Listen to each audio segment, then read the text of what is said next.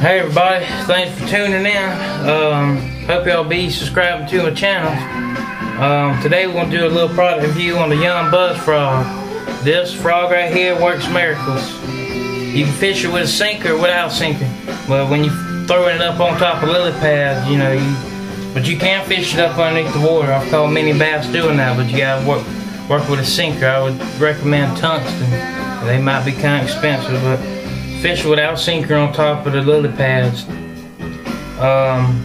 Let me get a piece of printer paper. I'll be back. I'll show y'all basically what it looks like with to a bass underneath the lily pad.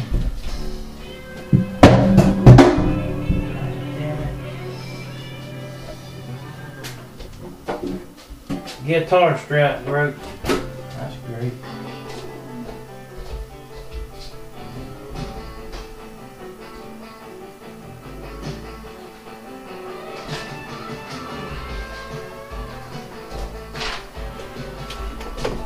I know this ain't a lily pad, but let me see if I can. Let me see how I can get it done. I'll have to put it in my hand. Let me get the camera. This is what it looks like to a bass up underneath the lily pad. This is what they'll see, which is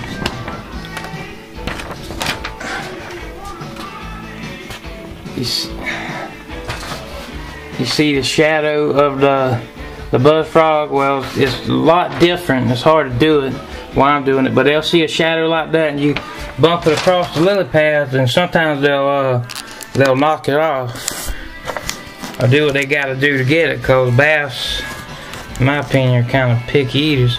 But that's a young buzz frog, and that's basically what you do. You work it across there.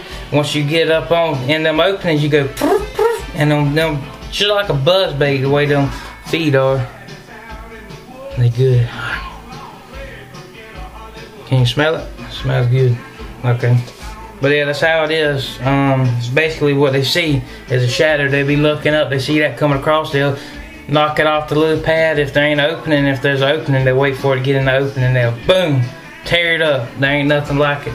Now I won't give Strike King credit, even though I'm not too crazy about using their baits, and I hardly ever do. But their Rage Toad, I can give 100% credit. It works just as good as this young buzz frog.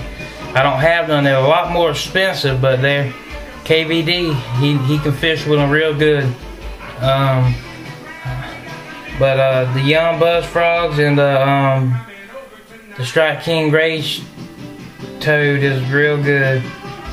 But I recommend young though, because they're the only bait out there with live prey technology with a built-in shad enzyme. But I appreciate y'all tuning in.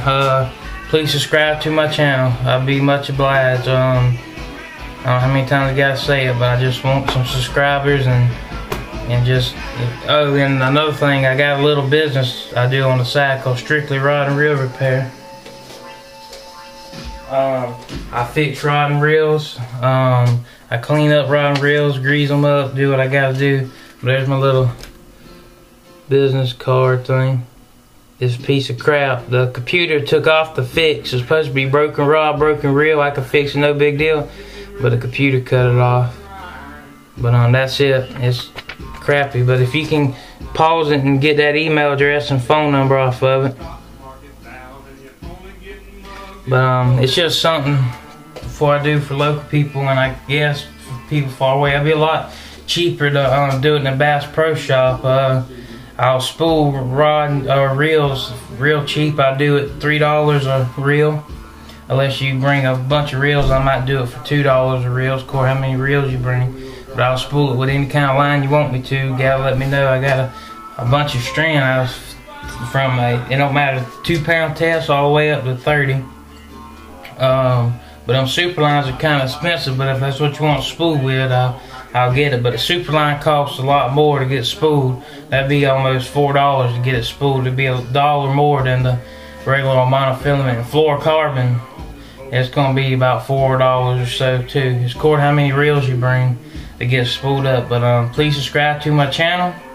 I'm trying to keep my videos under about 5 minutes because my new Samsung HD camera formats an MP4 player, and it's a lot bigger and it takes a lot longer to put on YouTube. But I appreciate y'all watching my videos. I'm doing this for y'all, so please subscribe to my channel. Thank you.